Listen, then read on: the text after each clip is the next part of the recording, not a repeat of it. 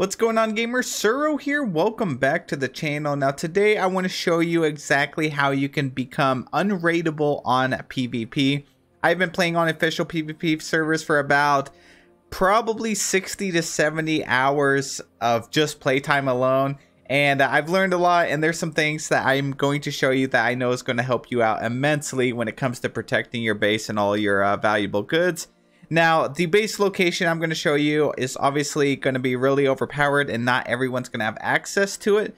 But do not worry, because this method that I'm going to show you will apply to just about anywhere that you can find your base. And the main thing we're going to be doing is you're going to like honeycomb your base essentially. So I'm up here at the top left of the map right here. As you see, there's a ton of bases, stuff down there, and a handful up here, up north. And not many people are over here in this tier 3 area. So I already have the advantage right there, and it's just a really great location. But I also have found a large area, and that's what you're looking for right here. Because as you see, a lot of spots, kind of like this castle right here, they have the little stairs that go up and then a small plot of land.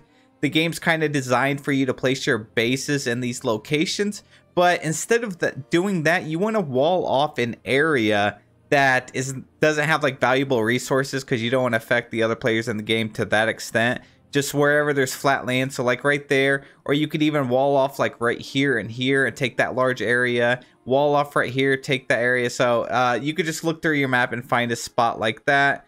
Even over here, you can kind of just wall off a large area. And the reason you want a very massive area is because you want to have room for like 2 bases. Each player in the game can actually have 2 bases. I am on duos right now, so me and my friend can both have 2 bases by ourselves. So that's 4 bases total. We're just using 2 right now, and we have taken over this entire large area. So anyways, back to the topic at hand. What you want to do is, like I said, honeycomb your base. So you just want a ton of doors. Like, you want to make it really confusing to the intruders that actually come to your base. And as you see, I've walled off literally every square like this, and I'm like funneling them in through my base almost like a maze with so many doors.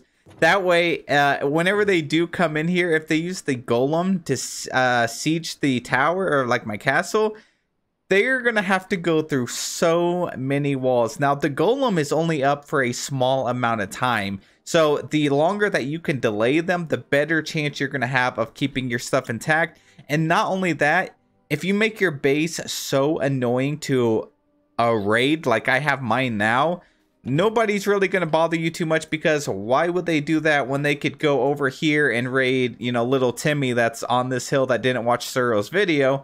And they could raid him and take all of his good stuff because he didn't double or triple or quadruple his doors, however you want to see it.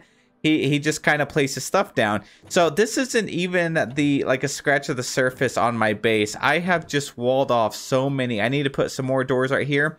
And another thing you can do to trick them is you could just put some random chests. Now, whenever you break into someone's castle and you try to open one of their chests, it takes a really long time to open. It's like 5 to 10 seconds. I think it's closer to like 10 seconds. And then you could just put some scrap loot in there, just some junk to kind of throw them off and kind of entice them to open some of these other chests. And that right there is going to eat up more time. Now, as you see, my first base I have leveled up to tier 3. So you can tell by the icon on the castle here. So this is my largest base, and I'm using it for just walls, like literally just walls and doors. And this is going to make it so frustrating to raid me that most people are just not even going to bother anymore. So after we navigate through my base here and they try to break some of the doors, chances are their golem is going to disappear, and my actual base is back here, and this is where I keep all of my stuff. Now, once you get to your actual base, you also want to have some extra doors in here, just in case they somehow, by miracle, like they just want you to die. They want your castle to be completely erased. Like, they just want in here. They could if they summon 2 or 3 golems. So if they did get to this point, you want to make sure that you have multiple doors here to make it even more difficult. And it gives you a fighting chance, because you can have your coffin back here and you can spawn in and fight them. And then also, if you have a ton of servants, which I highly recommend you getting some, definitely put your servants and host them back here in your main base that has all of your loot. And of course, in the very back corner, have all of your chest and your heart of the castle and all that good stuff here. And yeah, so that's a couple of the tips that I have for you guys. I really suggest you do something like that. Even if you don't have like a large area, it's kind of just a medium side. Same thing applies. Add 4 or 5 walls, because the golem in the game is so ridiculously overpowered right now that they can just stomp through these doors in just like 10, 15, 20 seconds.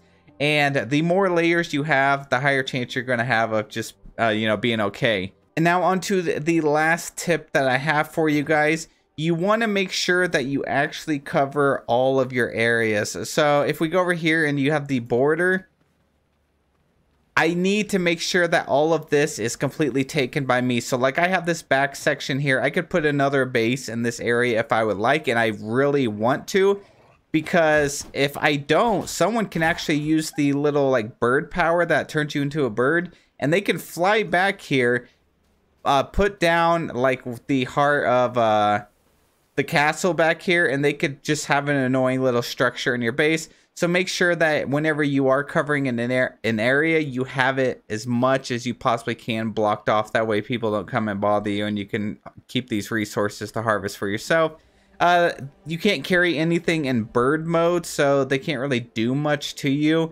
But it would be annoying if they placed their base back here and they harvested all these trees and rocks and just kept expanding. So make sure that you have all your borders completely controlled on that. So anyways, that's it for the video. I hope you guys enjoyed. If you want to see more tips and tricks for PvP or just in this game in general, please be sure to subscribe to the channel, and I will see you all in the next one.